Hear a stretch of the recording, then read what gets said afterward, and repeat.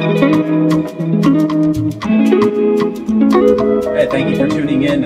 In the wonderful state of New York, we're actually in the city, and wonderful I got to meet up with Dr. Brian Hutcheson, which many probably have known and seen on YouTube. Probably about 60% of what I've learned in cervical instability, upper cervical instability, and even the symptoms that come with CranioCervical syndrome, I've learned from him and various doctors he's worked with. So thank you for taking a vacation here, first of all, and for meeting us. It's a pleasure to be here, Robert, right in your home city of New York, and thank you for spending time, and I'm looking forward to chatting with you today. So. Thank you so much.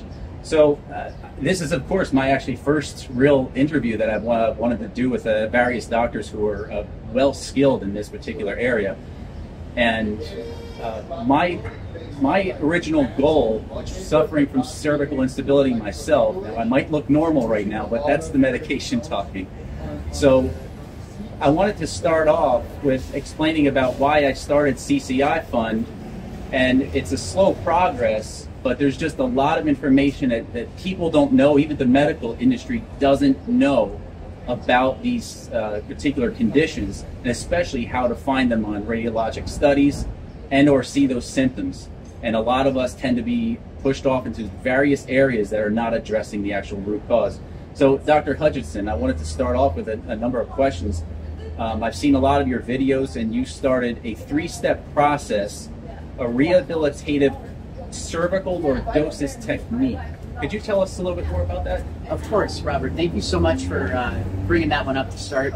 And the 3-step process that I created is where you get a lateral x-ray, and then we fit you with a certain kind of spinal rehabilitative weighting system, and you use it, as prescribed.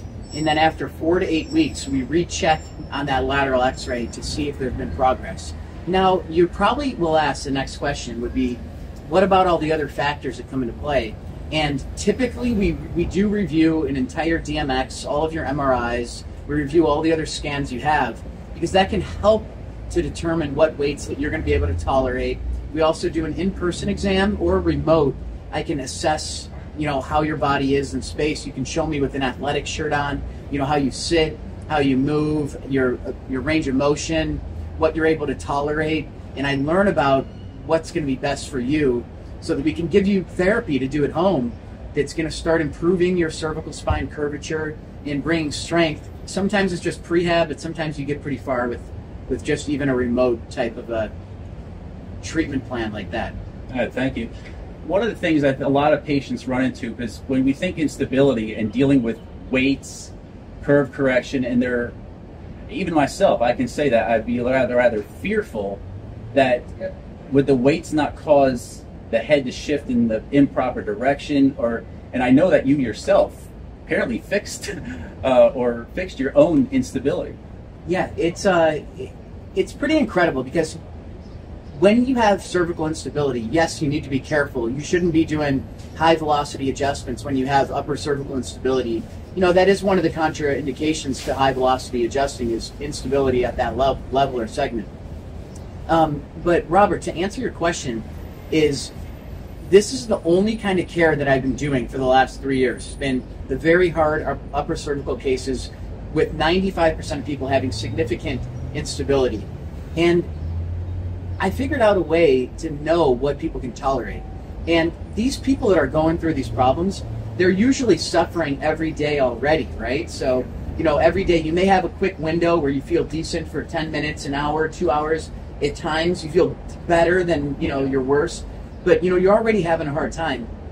And what we found when I worked at my previous job was that over 95% of people could start care with spinal weighting while they were beginning other regenerative medicine techniques or procedures, and there was only a very small percent that needed to get more stability before they could tolerate weight. Really?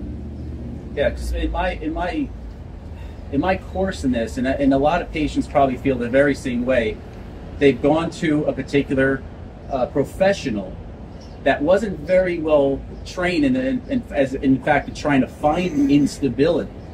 And they've done those manual thrusting techniques, and I've been there with many chiropractors, And I'm not lashing out at any chiropractors. They're all good doctors. It's just a lack of training. And maybe you can just quickly tell me, is this something that's taught in school?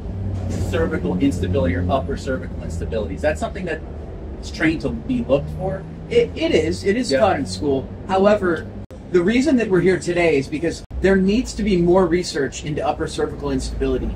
And I think that it's becoming more widespread knowledge that the upper cervical spine can control almost anything in your body and can cause symptoms that people would have thought otherwise that it couldn't, you know, from heart fluttering to heart palpitations to tingling in your toes to brain fog to feeling like you're not yourself, like you're on a boat. I mean, the list is probably 100 different symptoms or more, maybe even 200 that you could feel like depersonalization, like you're not in your body.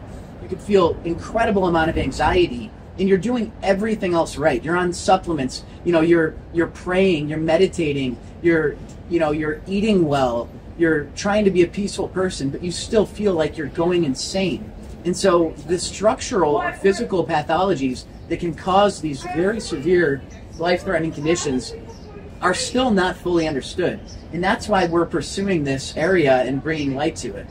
So with that being said, yes, we learn about it in chiropractic school, just as medical doctors learn about upper cervical in medical school, but it might only be a day or it might be a week. And you know, this area, to become really good at it, takes a lot longer, probably at least a year or years to really get good at it. So.